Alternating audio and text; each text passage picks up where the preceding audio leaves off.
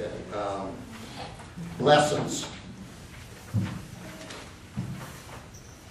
I mean, quite a lot. You took piano lessons when you were little. Okay. Lessons. There appeared to be every reason to give it up. Mrs. Dickmeyer's frail hand reached over Peter's, tapped the sheet music. She asked if, just by chance, he had happened to notice the signature. He had not.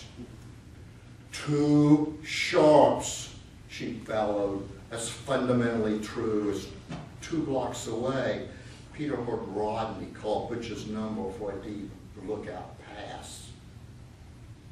On the couch, his mother and Lisa sighed, as had his dad that morning trying to read the sports page and writing the weekly check that they could not afford. He added, pretending to laugh. He asked Peter how many weeks until he himself insisted he was giving it up. It is your decision. Peter's bony white fingers gripped the bench.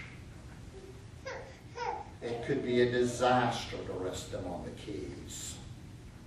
Mrs. Dickmeyer smelled sickly, like the smiling ladies at the perfume counter in the mall department store.